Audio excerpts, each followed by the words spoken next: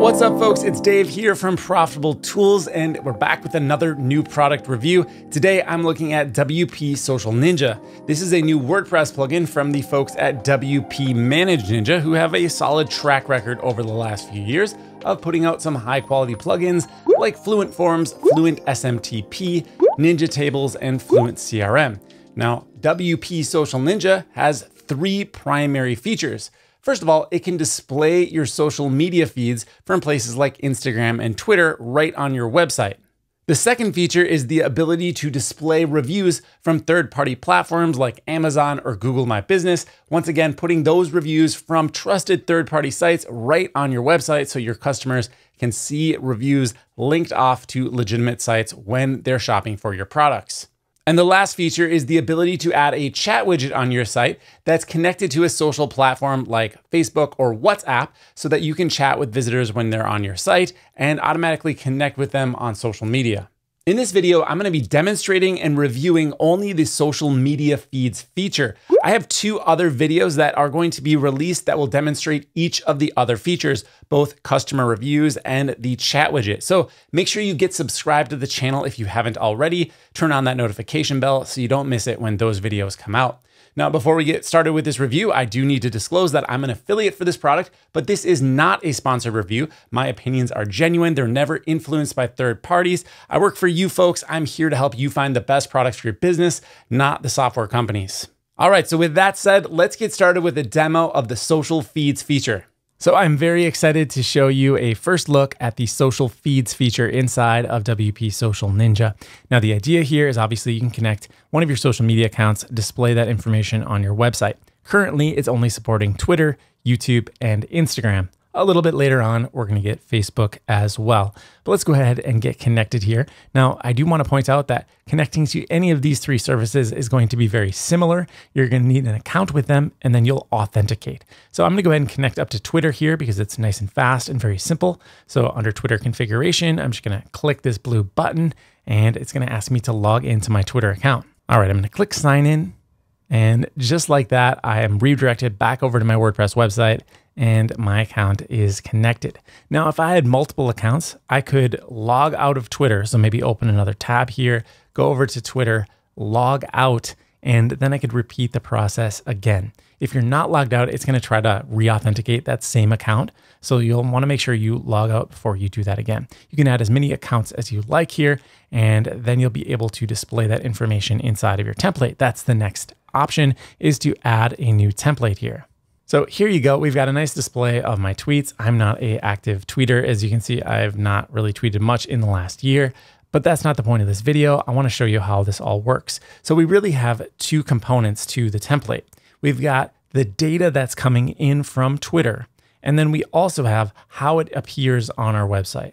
The default look, the default appearance is very much just like being on Twitter itself, right? You can see this literally looks like Twitter.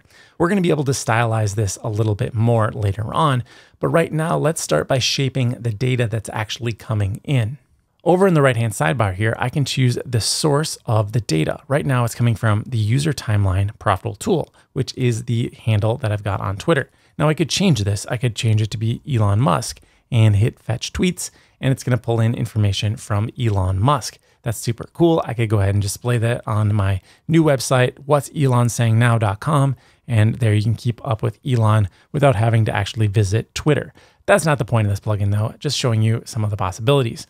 I could also show you my home timeline. That's the people that I'm following on the Profitable Tools account, which I'm not actually sure if we're following anyone. But yeah, here you go. We got some Publer links. So only 3 followers there, only following 3. But that's the idea, is that you could curate a list of people you find very interesting and then display that to your audience as well. But the options, of course, do not end there. We can also follow things like hashtags. As an example, I could do hashtag iOS 15, which came out today as of the recording of this video. And here is what people are saying about iOS 15. All right, so this is going to automatically update as new tweets come out, and then people visit the page on your website. It will update to display the most relevant tweets. Of course, you can also sort by mention. So this is going to be people who have @mentioned your account on Twitter. You go ahead and search for those tweets and display them to your customers. You can see what other people are saying about you online. Really, really helpful. For now, let's go back to the user timeline and let's start to sort the data a little bit differently. To do that, I'm going to skip over the template section. We'll come back to that, but let's go to filters right now. This is where I can start to sort the data that I've already got. So for example, let's say I wanted to find all of the tweets from Elon that mentioned Dragon, which is one of the spacecraft that SpaceX has designed. I can go ahead and search for Dragon right here. I can use either a hashtag or just a word. So I'm going to type in Dragon, hit return. It's going to filter out all of the tweets or filter out only the tweets that include Dragon. Now we could also do the same thing in reverse. I could hide posts that contain dragons. Let's say, maybe there's a certain topic you want hidden from your timeline, something political or something like that. You don't want it to show up to your customers. Very easy to do so here. Simply type in the word, hit enter, and now the timeline shows up, but that tweet about dragon is missing. The next set of options I want to cover is starting to blur the line between styling and sorting the data. Here we're simply going to be hiding elements of the tweet itself. Let's say I don't want the avatar image to display. I can get rid of that. The display username, I can get rid of that. The date, the Twitter logo, the tweet text, the reply action, the retweet action, the like action. You can see we can end up with literally nothing left. So let's turn these all back on. But if there's an element here that you don't like, sure enough, you can definitely hide it. That brings me to the next section, which is this header section right here. You might have already guessed, I can definitely turn that off as well. If I only want to get rid of the banner image, there's an option for that. I could also get rid of the number of tweets, accounts that are being followed, and the number of followers. This big follow button is so important, it gets its own section right over here. I can turn that off. Now, interacting with the tweets is just going to link you up over to Twitter. So if I click on the reply button here, it's going to pop open Twitter and I can go ahead and reply to Elon right there. If I hit the play button, it's going to play it right in line, no problem. All right, now let's go back to the template section. If you remember, I skipped this earlier. So right now we're looking at the standard template. There are two other templates we can check out. We've got the masonry template, which is going to go ahead and put everything in a masonry grid. And then we also have a carousel, where everything will show up in a certain number of columns, and we can go ahead and go through the different pages here. It will also auto scroll. When I switch to the carousel layout, another section displays down here called carousel, which will allow me to further stylize this section so I can change the autoplay speed and get rid of the navigation. Maybe I want to show 4 slides at a time. I can do that as well. I think this is looking pretty good. I just want to change a few things before putting it on the footer of my website. The first thing I want to change is I want to make all of the tweets equal height. So I'm going to go to feed settings here, and there's an option for that. I'm going to turn that on. Next thing I'm going to do is get rid of these arrows here. I just don't really care for them. So under carousel, I'm going to go ahead and change the navigation to be none. So now that I've got the template looking the way that I want, all that's left to do is to copy the shortcode, and then I can put that anywhere I want on my website. I could put it in the sidebar, I could put it in the footer, or I could embed it right in line with my content. It works with the Gutenberg editor. It also works with any page builder. So simply go ahead and open up the page you want to edit, put in that shortcode, and you're going to be good to go. Here is the homepage for this demo site. Let's go ahead and edit this with Elementor, and I can simply drop in the shortcode anywhere I want the tweets to appear. So I'm at the bottom of the page here. I'm going to go ahead and add a new section. Let's make it a full width section here. And I'm going to go ahead and just add in an element in Elementor called shortcode. You could do this, like I said, using any page builder. They're all going to support shortcodes. It's an important part of the WordPress experience. I'll paste in the template. Now, right away, it's going to look terrible. Don't worry. This is just how it renders in Elementor. It's not a WP Manage Ninja problem. It's more of an Elementor problem. So I'm going to go ahead and apply the changes here, hit update. While I load up this page, I'll mention that there's no styling options for the widget once you get outside of the plugin itself, where you're changing the style and making things look right. So if you see, I scroll down here far enough, there we go. Here are the tweets that I just went ahead and embedded on the page. It's actually not full width. That was my fault. That's how I set it up. There we go. Change this to full width just to show you that it sure will work here. Again, it renders really funny inside of the Elementor browser, but as I go visit the actual page, it's going to display appropriately. There we go. So that is the Twitter feed and how you get it up on your website. The same thing applies if you're trying to add YouTube or Instagram to your website. It's gonna be a very similar process. Here's what some of the YouTube feeds might look like. We could do a specific playlist, add specific videos, have a video search. You could have just your live streams show up. I really love that idea, so that you could have upcoming live streams. People know to go to your website to see where the live streams are. We can have pop-ups so that when you click on a video, it shows up in a nice little window. And once again, the carousel returns for YouTube. And here is what the Instagram feeds look like. You can sort the data by user account or hashtag, and then the layouts look like a grid, a slider, or a masonry layout, just like we saw over on Twitter. All right, there you go. Now you've seen this feature in action. Now here's what I actually think. Let's start off with the pros.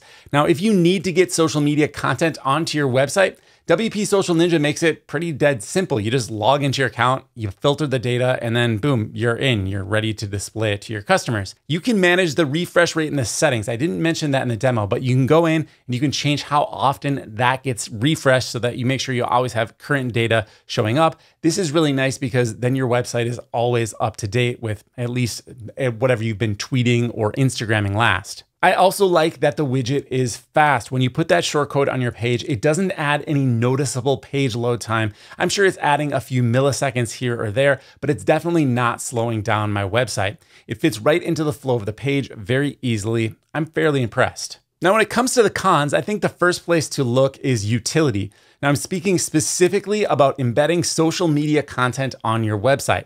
Personally, I'd think twice about actually doing this. Now, I want to point out that the other features of this plugin, which are covered in videos that are coming later, or they may have already been published, check down below for links. I think those other features are actually much more compelling. Now, that's not to say that this feature is useless, but generally, social media content is kind of a top of the funnel piece of content, right? We're trying to get people from social media over to your website where you can get them to opt into your email list or maybe just make a sale outright. I think once you start kind of getting people back into an infinite loop, we could get into some actual conversion rate issues here. Now, the way that I'd recommend actually using this is displaying social media content on your site that showcases what other people are saying about your brand online. So it functions as social proof, a lot like reviews. That is a lot better than just showcasing your latest tweet storm from the last episode of The Bachelor. Of course, unless that's your thing, whatever works for your brand. I think just most people in general will do better off keeping social media on social media and using that to leverage traffic over to their website. So utility aside, I do have a few other things I'd like to see added to this specific feature. I'd selfishly like to see a way to bring YouTube videos in as posts. This way you could convert your videos into full-length articles over time, but at least the video will have a post on your site as soon as the video is published or whenever the plugin refreshes. Next up, from a user experience point of view, I think this is actually one of WP Managed Ninja's weaknesses, something that they should improve in over time. It's just the organization of data on the screen. There's often too much available to you at one time. I'd prefer to see them have dedicated screens for things like filtering out data and shaping the tweets or the Instagram posts as they come in, and then a second screen where we can choose the layout and design. I think it makes even more sense long-term thinking to bake the layout and design elements into a Gutenberg block and an Elementor widget. I'd start with those two. You're gonna have almost every website on WordPress covered, and it's what people expect when they go to style their website. But that's not how this product functions, so I think it's unlikely that they will change the layout features. At a minimum, I'd like to see them at least reorganize the menu structure so that it's a little bit more logical. For example, show me the options to customize the carousel in the same section where I actually turn the carousel on. Don't make me then search at the bottom of the screen for a magical settings that appear only when the carousel is turned on. I think that is a little bit confusing in terms of the UI. And why does the follow button have its own section? We can really condense things. Think about how users would be sorting data and then styling the plugin. Again, maybe just better to segment this into two separate screens. Overall, this is a product with a ton of mainstream appeal, so I'd love to see the UX get even easier to understand. But first, remember that this is a brand new product and everything works out of the box as it's described. And when was the last time that really happened? We've kind of become accustomed to half-baked products shipping. This one is fully there from all that I can tell. So remember, I've only covered 1 out of 3 features in this video. If you're interested in learning more about WP Social Ninja, stay tuned to this channel. I'll be adding videos for the other 2 features very shortly. They'll be linked down below when they're available. Otherwise, make sure you just get subscribed right now so you don't miss anything new that comes out. If you want to grab a copy of WP Social Ninja, I'll have a link down below. That'll be my referral link. So it helps support reviews like this one. I try to do unbiased, genuine reviews for you guys. tell you what I really think. If you want to connect further with me, you can find me on social media. I have some links down below. I also have a free weekly newsletter. You can sign up. I send out just one email a week. I will never spam you. Don't forget to subscribe. Check out one of my other videos. They'll be linked somewhere over there or over here or something like that. Thanks for watching, and I'll see you in the next video.